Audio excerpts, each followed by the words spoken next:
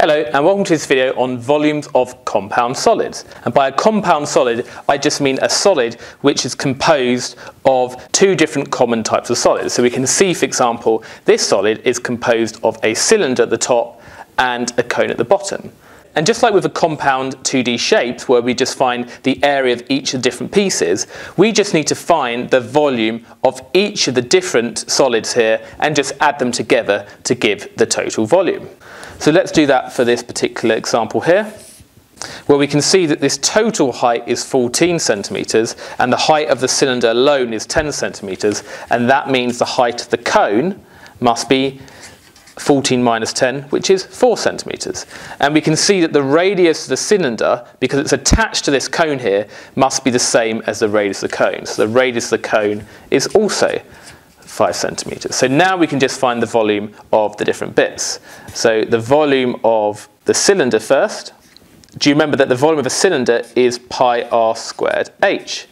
So if we use the values we have here, it's pi times the radius squared, which is 5 squared, times by the height of 10,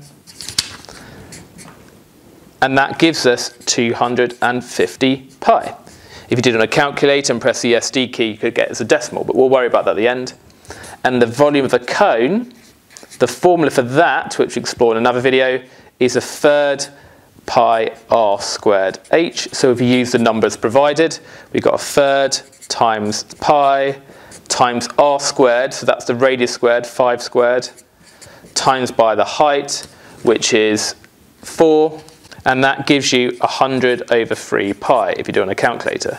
So that means the total volume is just the sum of those, so 250 pi plus 100 over 3 pi, and that is equal to 850 over 3 pi, that's what my calculator is telling me, and if I just press the SD key, that gives me 890.1, and it's in centimeters cubed. Now, what about this second one here? A sphere is placed in a cylinder so that it touches all its faces. So we've got a sphere here in a cylinder, and it's touching all the wall cylinder. Determine the percentage of the volume of the cylinder that is unoccupied. So basically, we're trying to find the volume of the bits of the cylinder which aren't occupied by the sphere. So it's outside the sphere, but inside the cylinder. Now, to do that, we can just subtract volumes. We can find the volume of the cylinder and subtract the volume of the sphere, and that will give you the volume of what remains around the edges of the sphere. So let's do that. Let's find the volume of the cylinder first. Now notice that the radius of the sphere has got to be the same as the radius of the cylinder.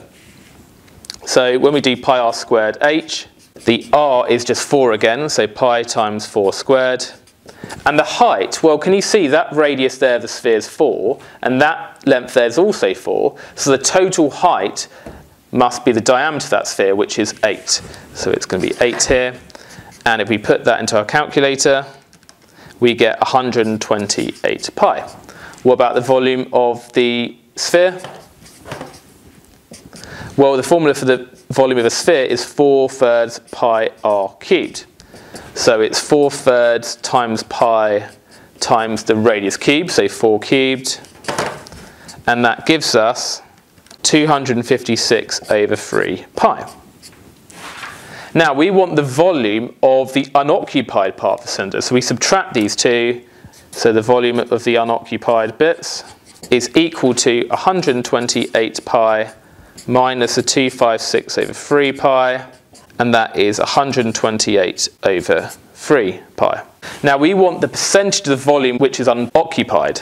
So the percentage unoccupied is going to be equal to, well, the actual volume unoccupied, 128 over 3 pi, and we want that as a fraction of the total volume that could be occupied, which is the volume of the cylinder, which is 128 pi. And then to convert this fraction occupied into the percentage occupied, we would times by 100.